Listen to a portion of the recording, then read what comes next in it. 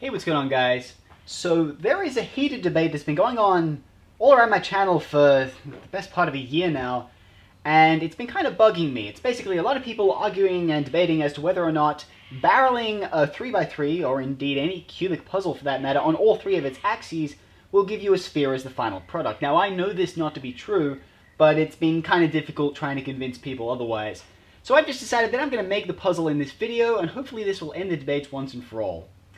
And also, I'm not entirely certain of what the puzzle is going to look like. I just know it won't be a sphere, so hopefully we're going to find out. So let's get started.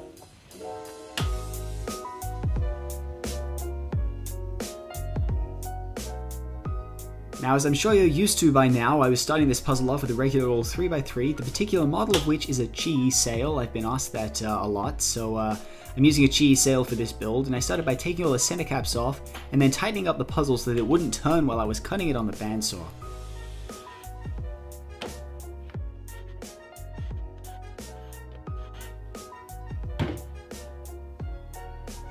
After I had done this, I just had a quick look over the puzzle to make sure that everything was aligned before I took it over to my bandsaw. I tilted the table on my bandsaw to 45 degrees.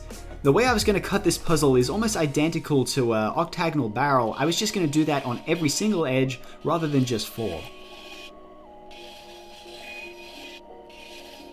In my previous video where I built a double cylinder puzzle, this is where I stopped, but as you can see there are 4 more edges, so I was going to cut those off as well.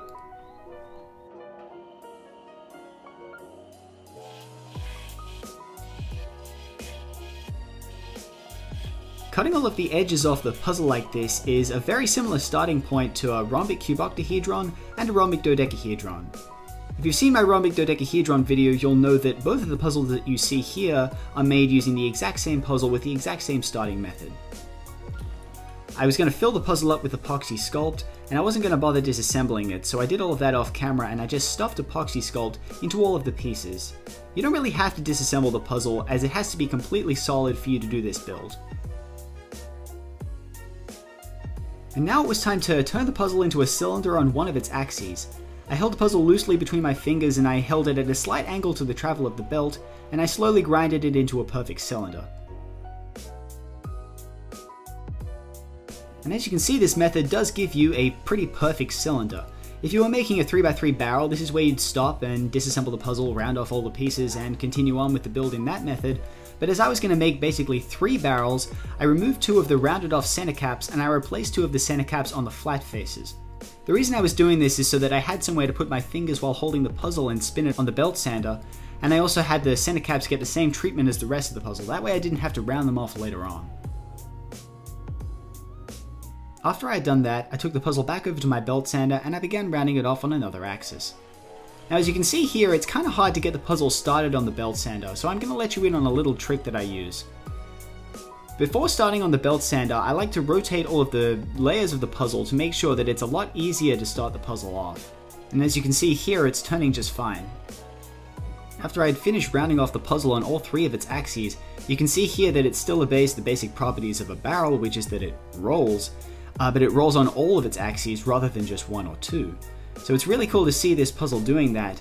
So now it was time to disassemble the puzzle and round off all of the edges of each of the pieces individually.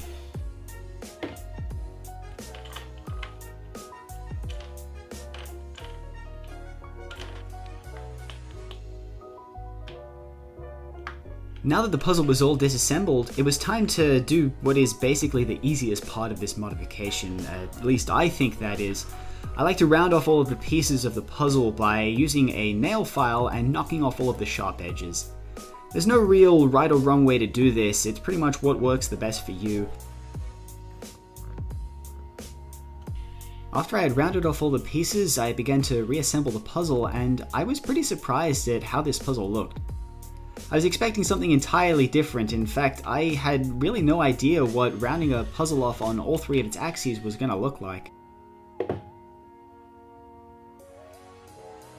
And now that the puzzle was fully reassembled, I can appreciate it in its full glory. You can see here that it still functions like a regular 3x3, but now it rolls on all 3 of its axes, which I think is a pretty interesting feature of this puzzle. Rather than paint the puzzle, I sprayed it with WD-40, which darkens all of the epoxy sculpt and basically makes it look almost identical to painting. Current Puzzles did this for his 6x8x10, and I've actually been doing this for a long time as well. I use it to darken all the interior parts of the puzzle, because of course I spray paint it while it's assembled. Since this puzzle has basically the same faces as a rhombic dodecahedron, just pillared rather than flat, I'm going to sticker it up in a similar color scheme, but I'm going to get the stickers made by Oliver, that way if you guys follow along with this video, you guys can build this puzzle for yourself. But anyways, I hope you guys like this puzzle, thank you guys for watching, and I'll see y'all next time.